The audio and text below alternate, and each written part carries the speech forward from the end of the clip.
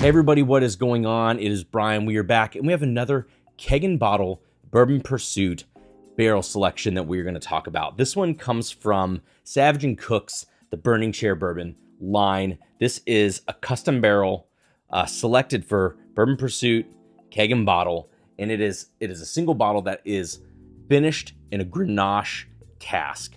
And this is coming in at 59.1%. If you're not familiar with Savage and Cooke, this is from Dave Finney. Among other things, is the creator of the Prisoner wine.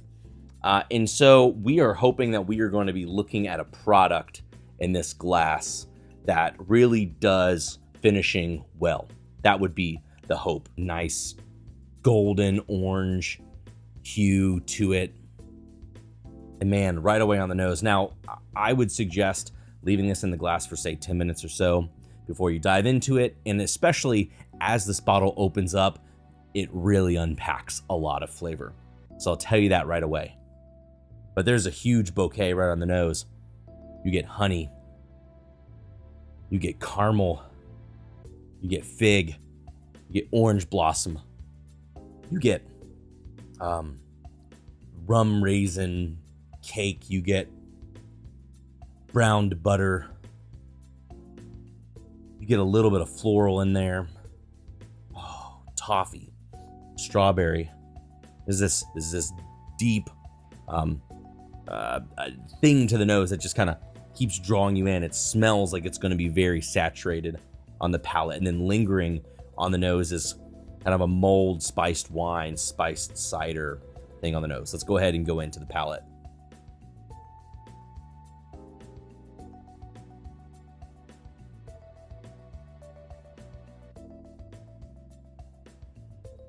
The palate is big right away. It's saturating everywhere on the palate. It's dense. It is chewy. It's both. Wow. I just did a little flip where it drew out a little bit more oak and a little bit more tannins. Man, it seems to split in different directions. On one side, it's honey. It's chewy, it's sweet, it's drinkable, it's playful. But on the other side, it's wine-soaked, it's fig, it's orange marmalade, it's prickly, it's spiced, it's got more that kind of that brown butter I talked about, touch of leather, touch of clove, touch of oak.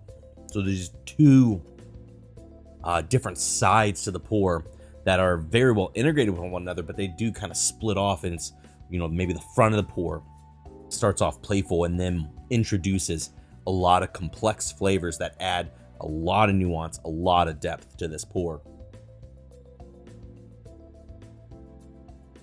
And it's so buttery in texture.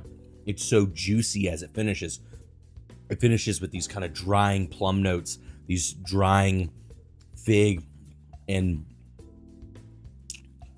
almost blackberry-like notes, kind of juicy, and as Fred Minnick would say, it kind of drips along the jawline, and it does. It's very slow and it's very saturated, and it's very weighty in the mouth.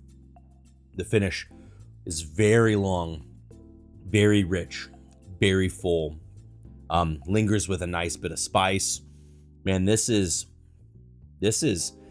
very enjoyable. Maple sugar, cane sugar, French toast. Again, with that orange marmalade kind of coming in there, both spiced and juicy and citrusy. And then, yeah, lingering on and on and on and on. I think one of the most dangerous things about this is that it's 59.1%. If you want something that drinks very easy while still being robust, tons of flavor, if you are one who likes wine finishes on there, I'm not necessarily a Grenache drinker, but you can tell that this has a finishing, and not necessarily in a distracting way. I think you'll notice it from the tannins. I think you'll notice it from the dried fruits and the juicy fruit flavors that kind of saturate the palate. I think you're going to be able to tell that that is in here, but it also seems like it starts with really good base juice as well, and so they marry really well together. Guys, I really enjoy this pour. One of my favorite finished whiskeys that I have tried in this vein in some time. So big fan of this one, and if that sounds good to you, this will obviously be on the product page, and the link will be down below for how you can pick up some of this Savage and Cooke Burning Chair from folks at Bourbon Pursuit and Keg N Bottle. Thanks again for letting me take a chance at talking about this bottle with you all. Again, guys, it's been my pleasure.